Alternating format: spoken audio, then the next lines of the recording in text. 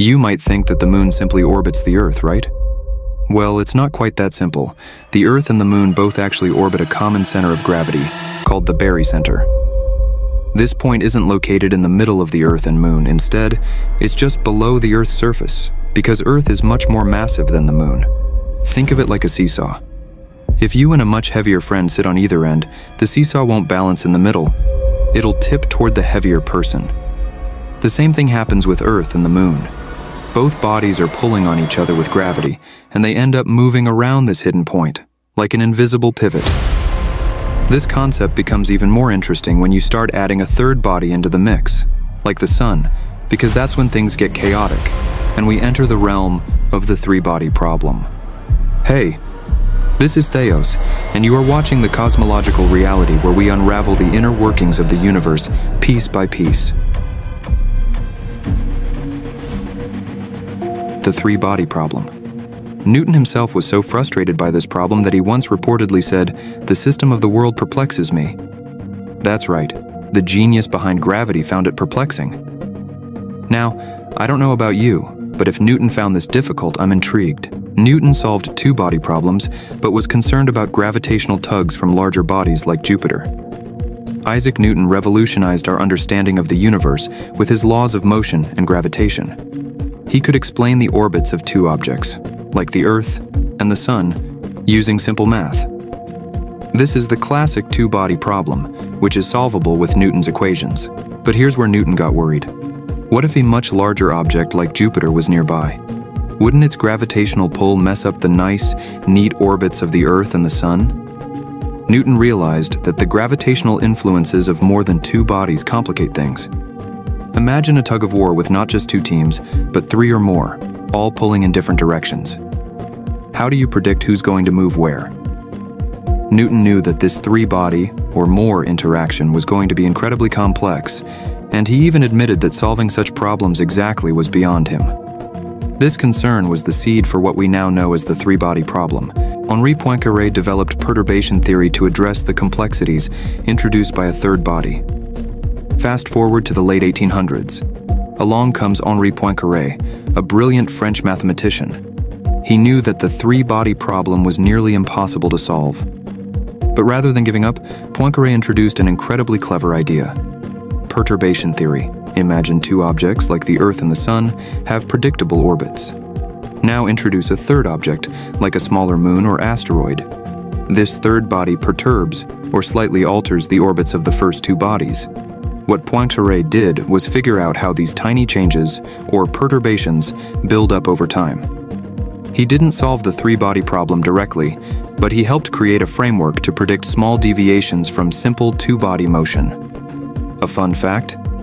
Poincaré's work on the three-body problem led to the birth of chaos theory, the study of systems that seem random but are actually governed by deterministic laws. In trying to solve a problem, he ended up discovering something even bigger. So, here's the bombshell. The three-body problem has no general solution. This means that there's no simple equation you can write down that will give you the exact positions of three celestial bodies at any future time. Why? Because once three or more objects are interacting through gravity, their orbits can become wildly unpredictable. This leads to chaotic orbits.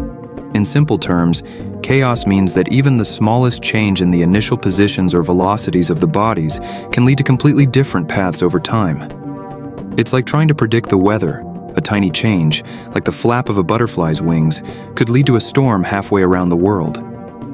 Similarly, with the three-body problem, tiny changes in the initial conditions make it impossible to predict the long-term motion of the bodies with certainty.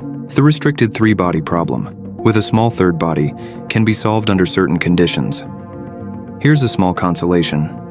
There is a simplified version of the three-body problem called the restricted three-body problem.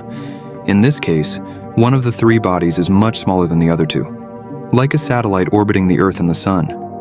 Because the third body is so tiny, it doesn't affect the motion of the other two bodies much, but it still gets influenced by their gravity. Under these conditions, you can actually solve the problem mathematically. Scientists use this version to calculate stable points, like Lagrange points, places in space where a smaller object can remain in a stable position relative to two larger bodies. NASA's James Webb Space Telescope is parked at one of these Lagrange points. using this principle to stay in a fixed position relative to the Earth and the Sun. Lagrange points represent areas of balance between gravitational forces, allowing objects like the telescope to remain stable and avoid drifting. But stability isn't the whole story when it comes to celestial motion. In fact, while some points in space are stable, others are chaotic. This brings us to an interesting phenomenon in celestial mechanics: chaos theory. Chaos in celestial mechanics means small changes can lead to vastly different outcomes over time. The idea might seem abstract, but it's rooted in the unpredictable nature of dynamic systems like planetary orbits. Even tiny differences in starting conditions can cause systems to evolve in unexpected ways. Chaos might sound like an abstract idea, but it's very real in celestial mechanics. When we say a system is chaotic, we mean that tiny changes in the initial conditions can lead to dramatically different outcomes. Picture this: you're tossing a coin. If you toss it exactly the same way every time, you'll get the same result, right? Now imagine the tiniest change in the force of the toss. That small difference might send the coin spinning wildly in another direction. Because of the chaotic nature of the three-body problem, precise long-term predictions of the motion of celestial bodies are impossible. This doesn't mean we can't make short-term predictions. For example, we can predict the moon's orbit around Earth fairly well, over a few years or even decades. But if we try to predict it thousands or millions of years into the future, the chaotic influences of other bodies, like the Sun and other planets, make it impossible to be precise. In space, even a slight gravitational nudge from a passing asteroid could send a planet or moon into an unexpected trajectory. So, while we can model and simulate, chaos ultimately limits how accurately we can predict the future of these dynamic systems. By elaborating on these points with a mix of history, relatable analogies, and current applications, we make the fascinating complexities of the three-body problem more engaging and easier to grasp.